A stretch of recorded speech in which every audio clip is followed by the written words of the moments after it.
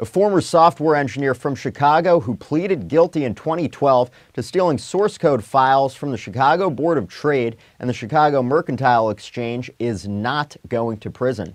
Chunlai Yang was sentenced Tuesday to 4 years of probation for stealing software that underpinned the CME Group's Globex trading platform. Prosecutors say Yang downloaded more than 10,000 source code files used at the Chicago Board of Trade and the Chicago Mercantile Exchange.